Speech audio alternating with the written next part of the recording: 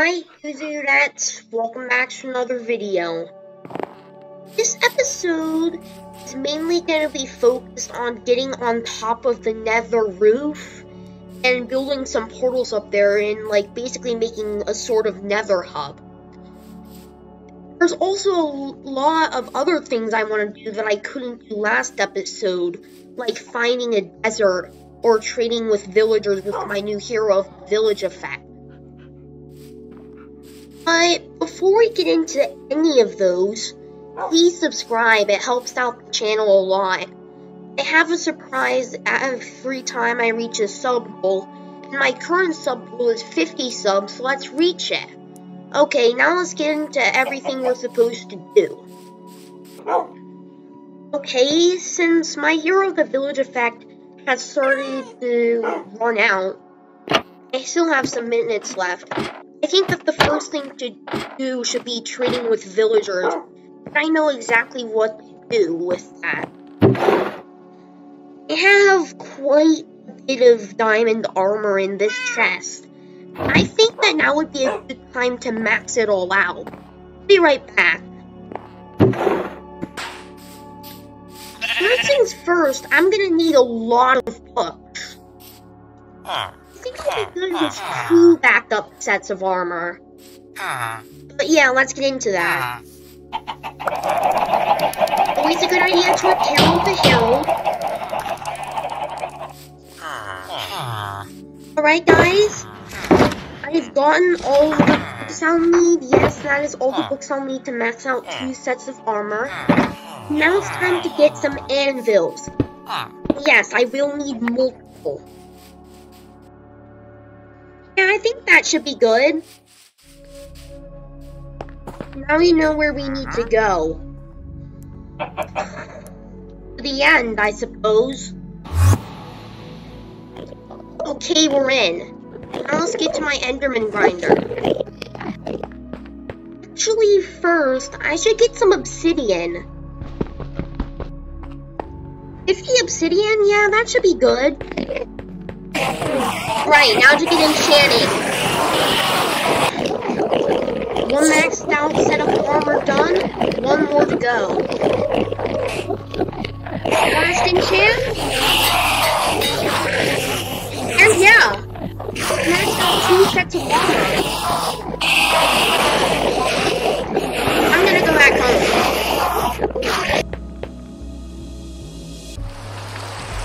Yeah, now I'm home.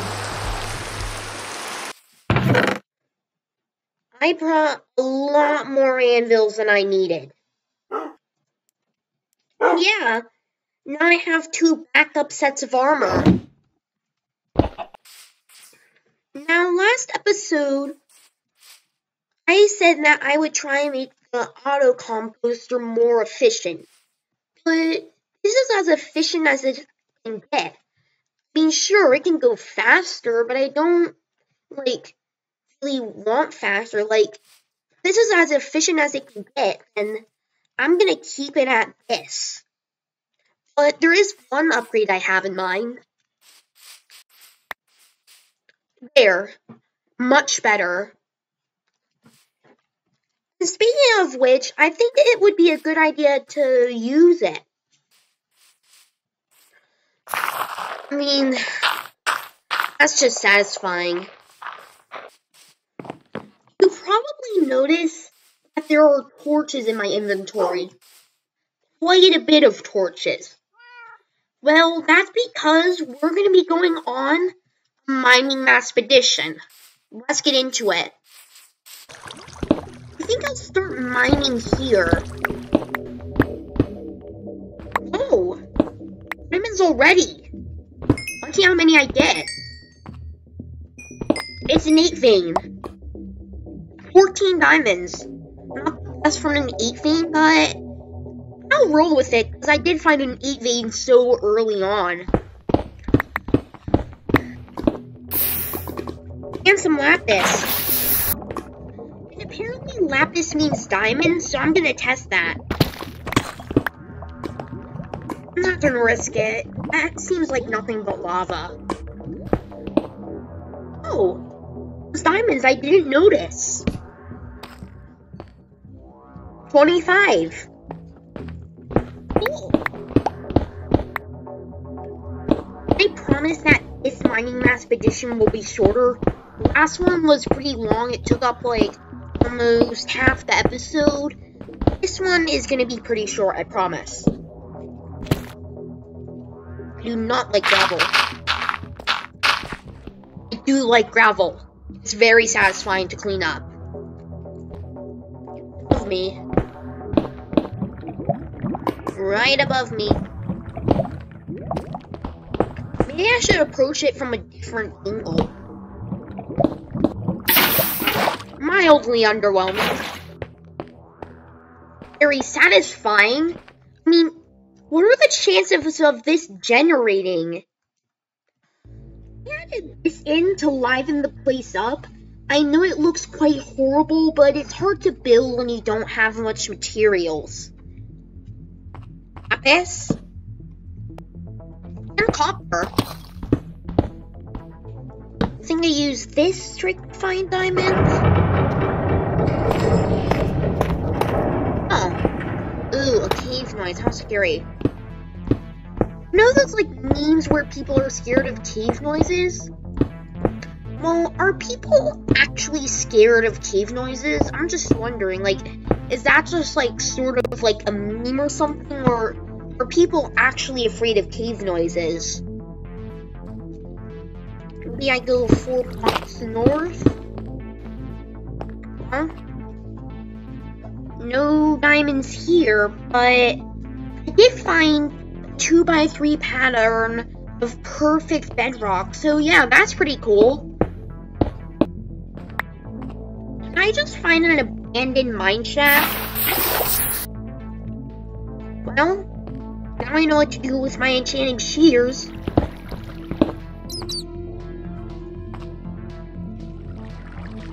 I can do that. Not sure what I'd use the cobwebs for, but I have them. Oh yeah, I'm getting good vibes from this one. My good vibes lied to me.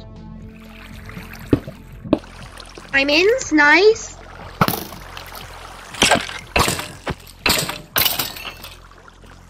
Give to me the diamonds.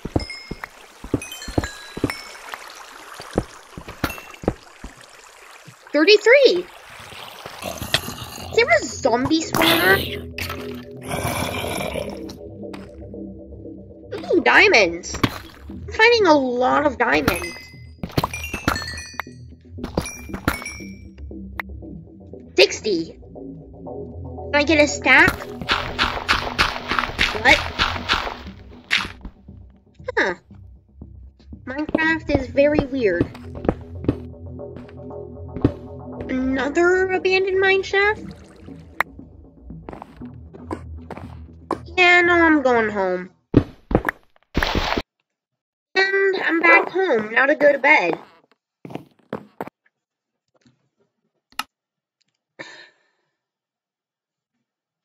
Or not. What is happening? Okay, well, while I wait for my bed to function, I think I should probably smelt my copper. Okay, it's all being smelted now. Now let's try and go to bed. There, now I can sleep. First things first, I gotta craft some diamond blocks. Exactly 7. 22 diamond blocks. I'm gonna go calculate how far I am into getting the diamond beacon, and then I'll be right back. I checked. I'm around 13% of the way there. Hold up, guys. I can't find Harold. I'm gonna try and use my elytra to get an aerial view. Harold? What? Harold? What are you doing on my roof? No, Harold. You can't work at the iron farm. We've been over this before. You don't care? And you're gonna stay up here until I let you work at the iron farm? Wow, Harold, you're really stubborn. Wow, if only I was capable of shoving iron golems until they get off my roof. And there we go, he's down. Come on, Harold. Let's get you back to the villagers. And there we go, Harold, you're back with the villagers. Don't do that again, Harold. And guys, I am genuinely so close to being able to get to the nether roof and build my nether hub thing up there. All I have to do before that is go find a desert for a renewable source of sand. I'll be right back. And guys, we did it. We found the desert. Now let's take a screenshot of the coordinates and go home. Hold up. Did this lava pit seriously burn a bunch of these trees? I'm so surprised how this didn't start a forest fire. Well, the problem seems to be good now, so I'll just leave it.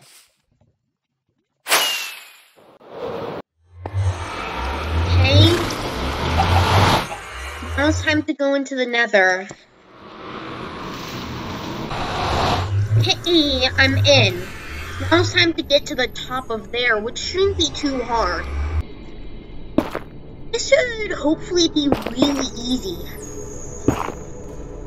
Just gonna get up there and not die. I'm gonna drink this in case I die. Why do I hear a bunch of angry piglins? I think I can access it through here. Here. Now I just gotta break the bedrock.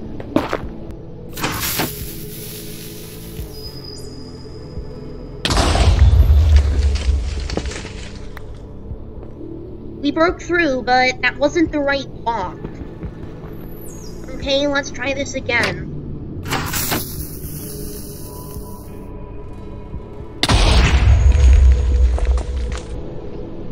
Okay, I'm gonna use replay mod. I mean, I know I have the resources to do this, but I think replay mod will be the easiest. Right here. I need to do it right here.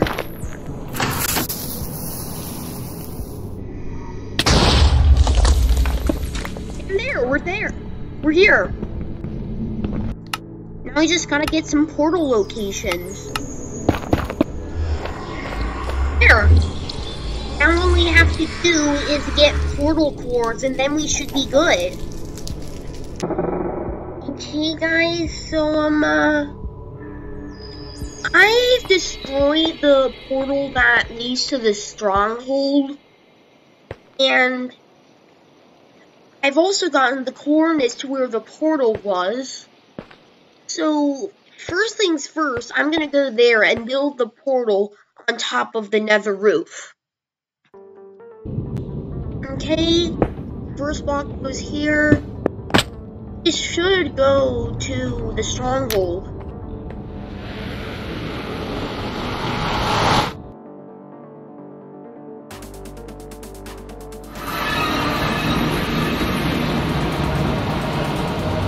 Nope. It connects alright.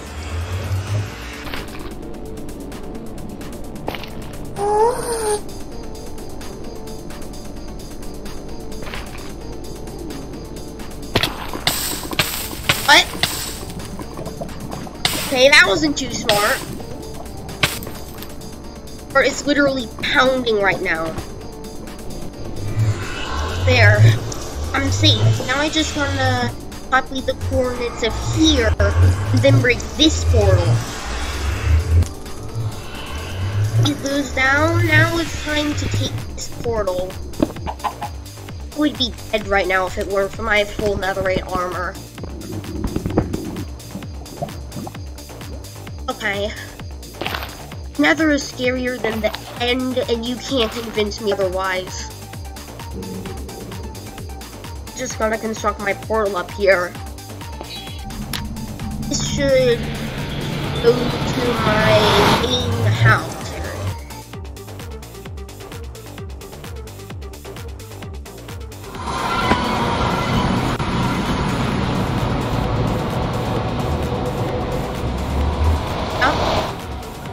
Work. I'm gonna make this sort of sign wall here with coordinates to the portals that I can traverse to. First, let's check if my desert one works.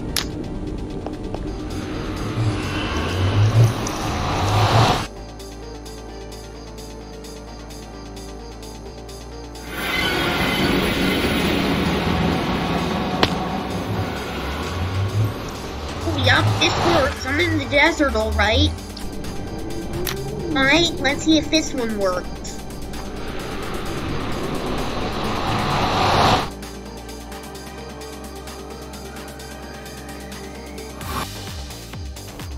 Just gotta wait for the chunks to load. Oh, right as I said it. And there it is. There it is right there. That's the pillager outpost.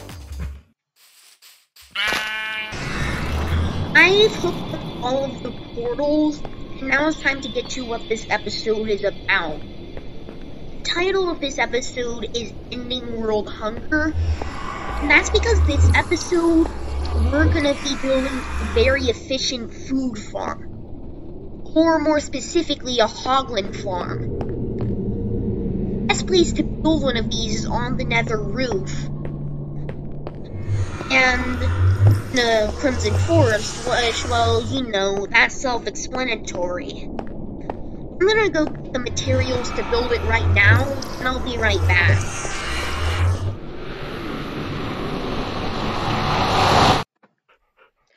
Alright, I've gotten all of the materials I'll need for the hoglin farm, and this is actually pretty cheap for something that'll provide me a lot of food forever. But regardless, now it's time to go to the nether roof and build the farm. And yeah, I think I'm gonna put the hoglin farm right here. And now you know what time it is. So, let's get into a time lapse. Actually, no, because the specific video file is kind of refusing to cooperate right now. And guys, yeah, I finished the hoglin farm. I'm gonna go AFK up there for a little bit, like 20 minutes maybe, and then I'll be right back. Okay, I've been AFK for about 30 minutes, so let's see how much pork chops I've gotten. Whoa. That is a lot of pork chops. I mean, like, wow. Just wow.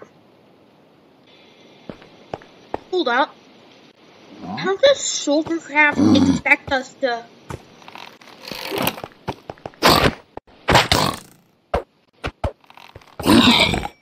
Oh, just a pig one. But, seriously, how does Shouldercraft expect us to open this chest? Oh, well, at least I probably won't fill up these ones too much. And now that I have a hoglin farm, I'm not gonna need my cows anymore. And you guys know what that means. We're gonna free them. No, I wasn't implying that I was going to kill them. That would be horrible. The only thing I kill now for food is monsters.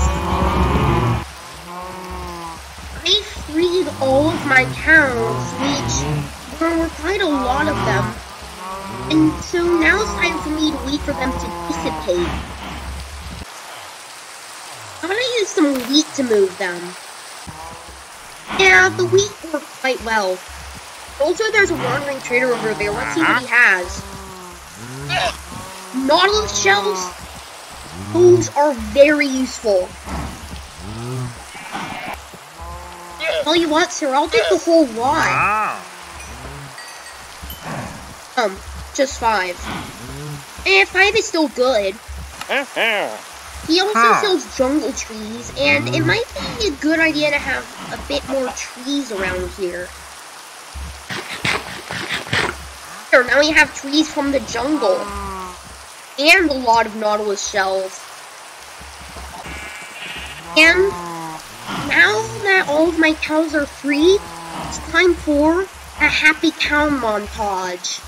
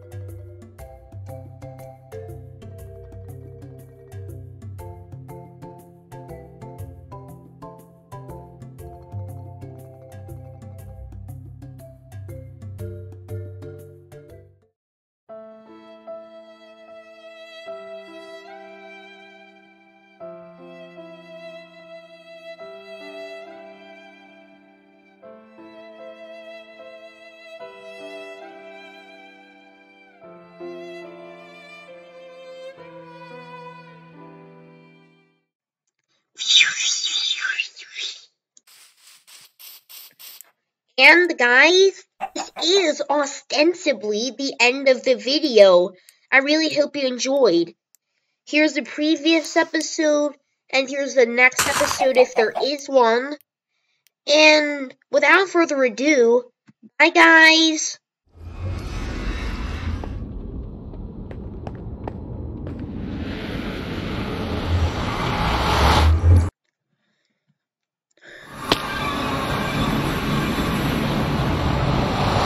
Initiate Project Infinity.